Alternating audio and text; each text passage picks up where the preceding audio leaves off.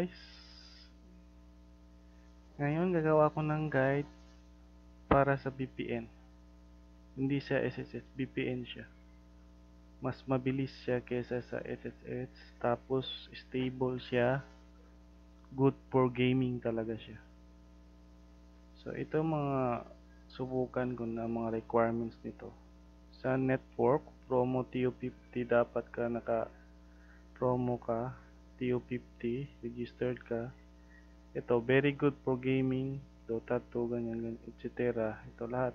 Ito, yung nilalaro ko. Tested ko na ito. So, first step gagawin natin is install natin yung ito. Install tab. Install yung tab. Install nyo muna. Pag ma-install na yan, so tapos punta tayo dito sa best VPN. Gagawa tayo ng account natin, server natin.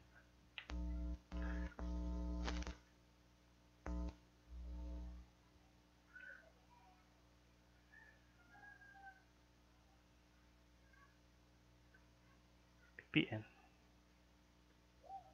Ito, VPN.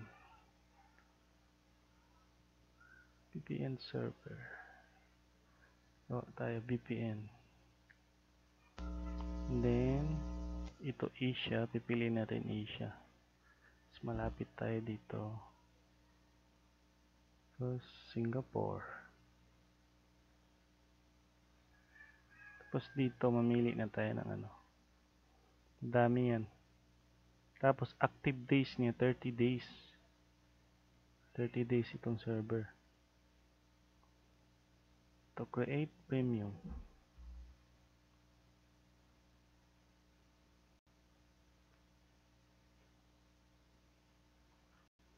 Ito, lagyan natin test 1, kahit ano. Kahit anong password gusto nyo, pwede. Username ba? Pwede lahat. Create. So, na-create na natin yan. Para save natin sa notepad. Save natin dito. Ito. Copy natin lahat. And then, ito. Save yan. Pagkatapos, download natin tong config file. Download config file. So, ito na yun. Open natin. Kita natin ito. Extract na natin sa desktop.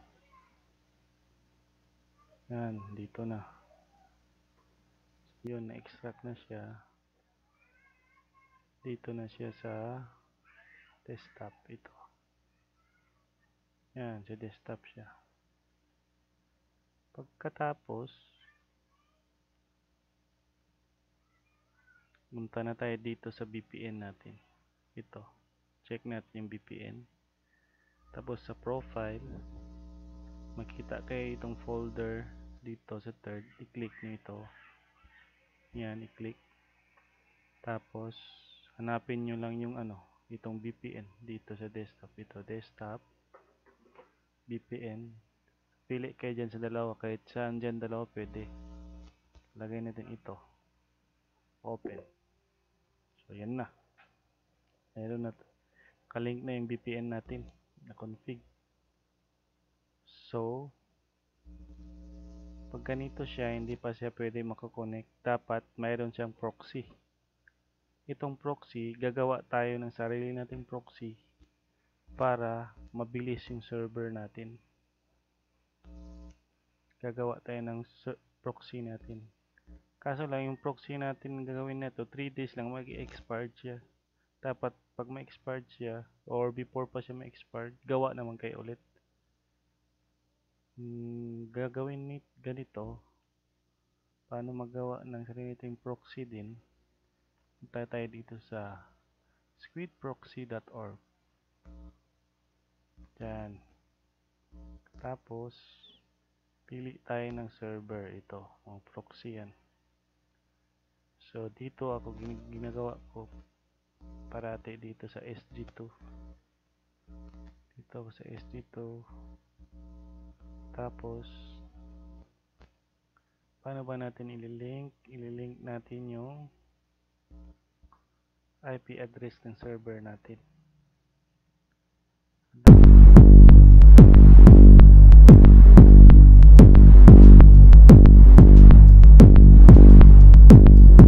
Address ng server natin.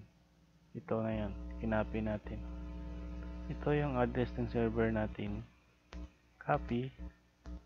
Paste natin dyan. Yan. Kuha natin yung captcha. Generate natin. Yun. Pasok na siya. Pag napasok na siya, copy natin to. Lagay natin dito sa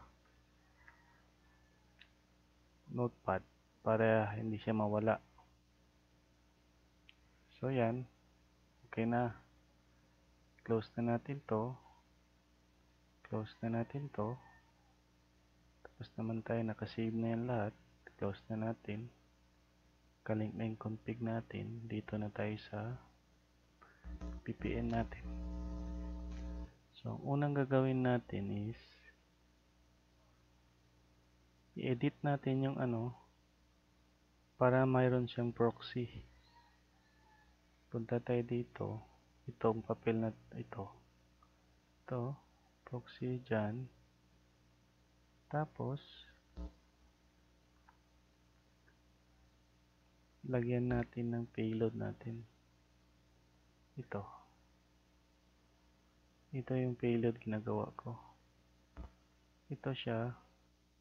Tapos, nagawa ko. I-copy natin yung proxy port. Ito yung proxy. Ito yung sa server natin. Ito yung proxy port. I-copy natin dyan. Dito. Ganyan siya. Tapos may space. Ganyan.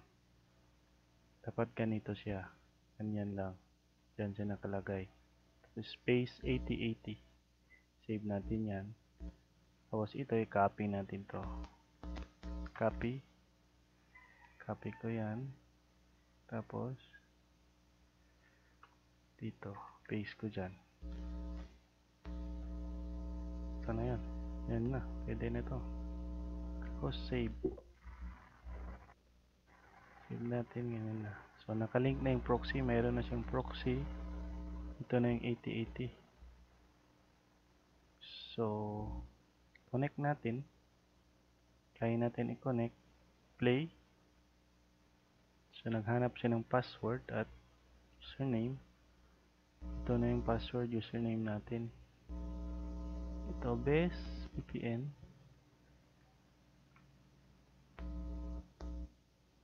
Tapos 1 2 3 4 5 6 password. Tapos check. Okay na. Test natin. Connected ba siya? Yun, connected siya.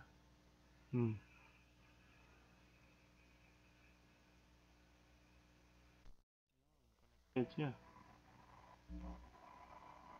So check natin kung working.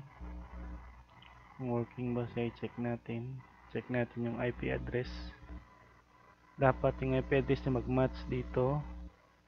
Itong IP address ng host natin. Check IP natin. Check IP.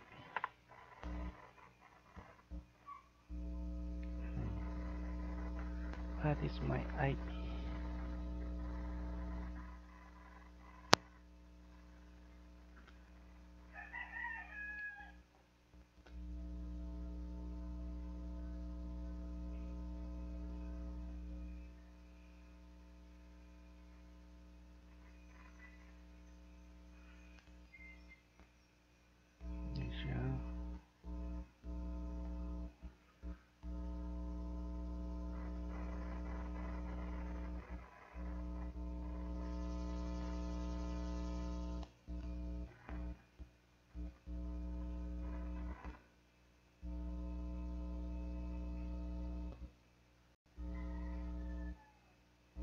to eh.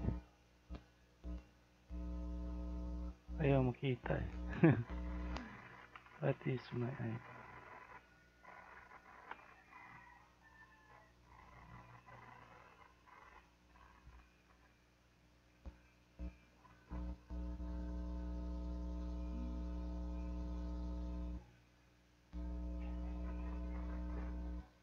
Yung IPv6, ito na yon. Dito na yung IP. Tingnan nyo, kita nyo. So tama siya, nagumagana. Ito, 128.199.89.249. Ito na. So, yun na guys. Try nyo to. Siguradong mabilis to. So, next time ulit. Salamat.